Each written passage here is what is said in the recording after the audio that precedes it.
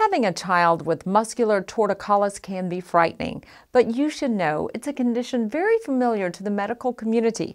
Muscular torticollis affects 1 in 9,000 children. During the next few minutes, you'll learn what causes muscular torticollis, why it's important to treat quickly, and what treatment options are available.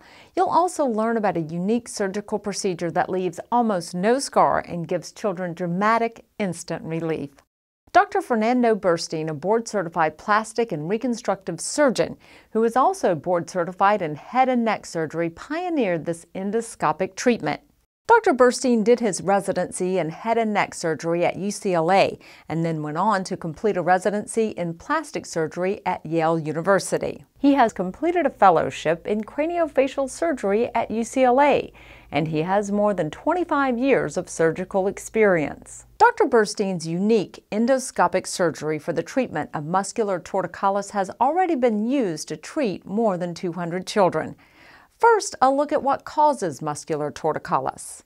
It can be caused from the way the baby is positioned in the womb, especially if there are twins or triplets. It can also be caused during birth, such as from the use of forceps or suction devices, even traumatic deliveries. Sometimes there is no known cause. Basically, muscular torticollis results from a tear in the neck muscle. When the tear heals, scar tissue is formed, and that scar tissue keeps the muscle from growing. The shortened muscle results in the baby or young person's head pulling to his or her shoulder. If left untreated, muscular torticollis can result in permanent facial bone deformities of the jaws, resulting in a bad bite and facial asymmetry, including in the eye sockets. In babies, it can also cause problems with balance and delays in motor skills, including crawling and walking. Patients can experience pain in the side with torticollis. A study in China showed these facial bone deformities tend to worsen with age. How is muscular torticollis diagnosed? The patient is evaluated using family history and a physical exam. Doctors look for a raised shoulder or facial distortion as well as facial asymmetry. How is it treated? Physical therapy is always a first step. Stretching of the muscle is crucial. A molding helmet may also be prescribed to treat cranial deformities. Some doctors also use Botox as a primary treatment. What is Dr. Burstein's approach for infants who have been referred to him? First, he works to confirm the diagnosis. Next, he recommends vigorous physical therapy, and depending on the case, he may recommend certain types of collars, such as a taut collar or a rigid collar. He'll recommend an orthotic cranial helmet if the frontal bone is asymmetrical. These treatments can last from 9 to 12 months. After 12 months, he evaluates the treatment, and if the child has full range of motion and can stay straight at rest and has no other problems, the treatment has been successful. No surgery is necessary. Unfortunately, not all children respond to the physical therapy treatment. For those children who are still having problems after 12 months, Dr. Burstein recommends surgery to cut through the scar tissue and allow the muscle to function and grow properly, as well as minimize facial deformities. What makes Dr. Burstein's surgical technique for treatment of muscular torticollis unique? Dr. Burstein developed an endoscopic procedure using the same instrumentation used in arthroscopic knee surgery. The technique leaves a tiny hidden scar behind the ear and is commonly called keyhole surgery. In addition to the obvious cosmetic benefits, this technique allows for great precision. During endoscopic surgery, the treatment area is magnified, allowing Dr. Burstein to see exactly where the nerves are so that he can cut the muscle in precisely the correct place while avoiding possible nerve damage. Precision involving the nerve supply to the muscle means less chance of muscle atrophy. Another crucial nerve is the greater auricular nerve, which gives sensation to the ear. You can see in these images where the healthy red muscle is, where the crucial nerves are, and the white area, which is essentially dead muscle tissue. Once the scar tissue is cut, the muscle will grow correctly. Prior to the surgery, Dr. Burstein will have patients 18 months or older get Botox injections to nearby muscles which may have also shortened. What happens after the surgery? Dr. Burstein recommends the use of a soft collar for 7 days. After those 7 days, patients will start vigorous physical therapy that usually lasts 6 to 12 weeks.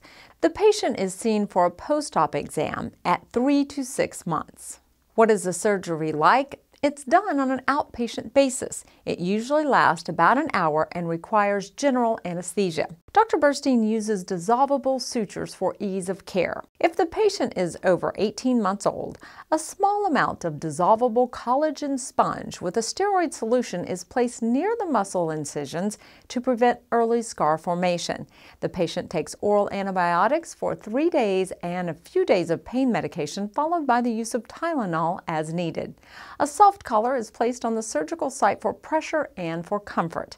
The collar is removed for bathing and sleeping and can be discarded after 7 days.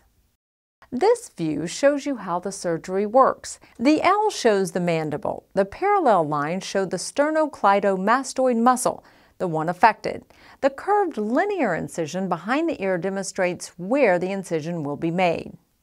The endoscopic telescope tunnels down to the area from the incision behind the ear. Once in place, the surgical area is viewed on a high-definition screen. The endoscopic scissors are used to cut the sternocleidomastoid muscle, preserving the greater auricular nerve marked by the large arrow, and the spinal accessory nerve, which provides the nerve supply to the trapezius muscle. This is marked by the small arrows. All the small twigs coming off the main nerve are preserved as much as possible. This is an endoscopic view as seen on the big screen. The scissors are on the viewer's right. Below, one can see the white scar tissue, which has replaced the living muscle. This is the scar tissue that is causing the head tilt in the torticollis. In this slide, the scarred muscle is seen. It is no longer red, the color rare steak, but rather it's white like gristle. The white tissue won't respond to physical therapy, Botox, or anything other than surgery to actually free the neck. After the procedure, you can see that the normal muscle remains. The scissors point out the spinal accessory nerve, which feed the shoulder muscles. At this point, all of the muscle has been released. Now that all of that damaged muscle has been released, all that remains is the normal tissue below the muscle. Now here are the results of this surgery. This patient shows what typically occurs after surgery. The child's case was fairly severe and couldn't be solved with physical therapy alone. Notice in this view before the surgery, the child's head is tilted, and you can see the asymmetry in the face. But in the after photo taken just a few months after the surgery, the child's eyes are even to the horizon. The neck is straight, and the head is held up straight without any difficulty. Many parents want to know how safe this endoscopy procedure is. The results are impressive. Out of the more than 200 endoscopic torticollis surgeries Dr. Burstein has completed, one patient needed to have a small open incision to cut off a small vein. Another patient needed one additional surgery for scar tissue. Out of more than 200 surgeries, there have been no infections, no blood clots, and no nerve injuries. Every patient had marked improvement. The younger the patient at the time of surgery, the better the overall result. In fact, it's best by 12 months old. Dr. Burstein's recommendations: if surgery is to be considered, it should be done by the time the child is 12 to 14 months old if possible. In conclusion, the endoscopic surgery Dr. Burstein uses is successful both from a cosmetic and functional perspective.